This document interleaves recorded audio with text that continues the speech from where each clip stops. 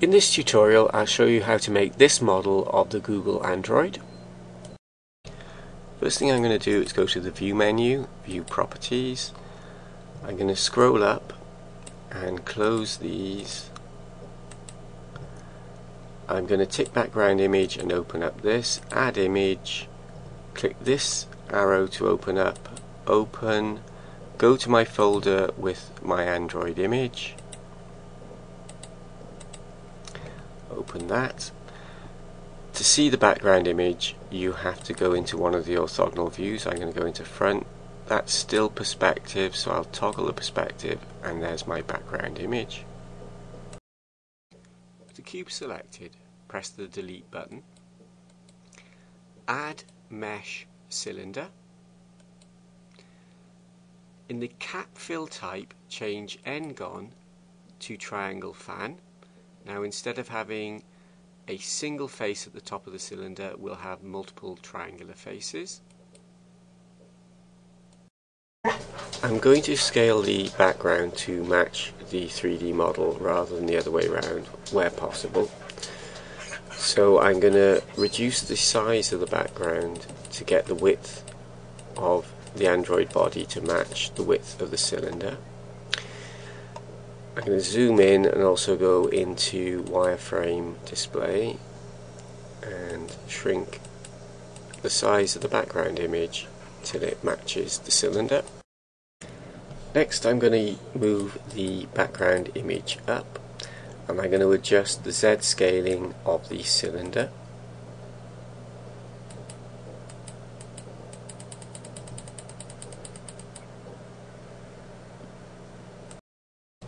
I'm going to go into edit mode and do loop cut and slide and click and slide down just to where the curvature at the bottom starts. I'm going to turn the background image off and go into bottom view.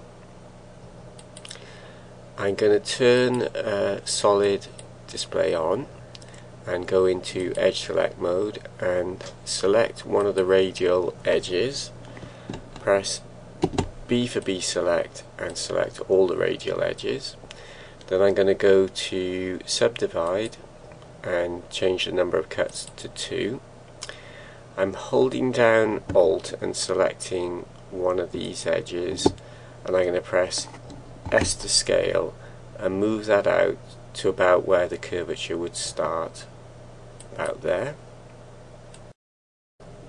Again, holding down the Alt key, I'm going to select one of the outer edges. I'm then going to press S for scale and scale that in just about a quarter of a face. I'm then going to go into front view and turn the background image back on and press G to grab and Z for Z direction and move that up to about there. At this point we have a very low polygon count model of the Android body. If I go into vertex selection mode, we can see that we've got 162 vertices, 32 of which are selected. Edges, we have 352 edges, 32 of which are selected. And faces are polygons, 192 faces, 0 of which are selected. I'm going to turn off the background image and I'm going to go to the material button. I'm going to add a new material which I'm going to call Android. Press enter and in the diffuse color I'm going to go to hex and I'm going to paste in the official Android color which I got from the Google website. I'm going to go into object mode and turn smooth shading on, and there we have a low poly model of the Android body. If you want a smoother, more shaped body but with a higher polygon count, then we would add the subdivision surface modifier. Obviously we need to do a bit of work. The ridges at the top are caused because triangular faces do not subdivide very well. To cure the problem, I'm going to go into top view and edge select mode and select a radial edge, press B for B select and select all the radial edges, click subdivide and increase the number of cuts to 2, and that should get rid of the ridges. To give the model a small curved edge at the top, I'm going to select this ring of edges and press S for scale and move that close to the edge, and go into front view and do a loop cut and slide and move that up very close to the top. And just for luck, I'm going to put a loop cut right in the middle. Going into object mode, we see that we have a nice smooth shaped body, and if you increase the number of views it's even smoother, but if you apply that then obviously you'll get a much higher polygon count. I'm going to go into the properties of the cylinder and give it a more meaningful name, so I'll call it body. I'm going to go to the front view and put the background image back on. I'm going to shift a middle mouse to pan down, and I'm going to hide the body, and I'm going to add mesh UV sphere. I'm going to press G for grab and Z for Z direction and move the sphere up. I'm going to go into edit mode. I'm going to select an edge from the bottom half of the sphere. I'm going to toggle limit selection to visible, and I'm going to press B for B select and select below the middle horizontal line. I'm going to delete vertices.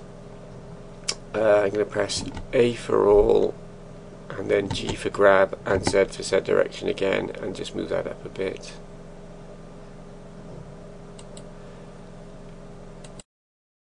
Holding down the Alt key, I'm going to select the bottom ring of edges.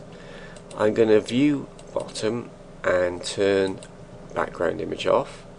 I'm going to press E to extrude immediately followed by enter. That creates a duplicate set of vertices ready to extrude. If I press S to scale, I can extrude inwards. I'm going to repeat that, E to extrude, followed by enter, followed by S to scale, and extrude inwards. And one more time, E to extrude, enter, S for scale, and I'm going to move the mouse pointer right to the middle of the circle. I'm going to go into object mode. I'm going to view from the front. I'm going to turn on smooth shading. I'm going to put the background image back. I'm going to put the material to be the Android green, and I'm going to rename it head.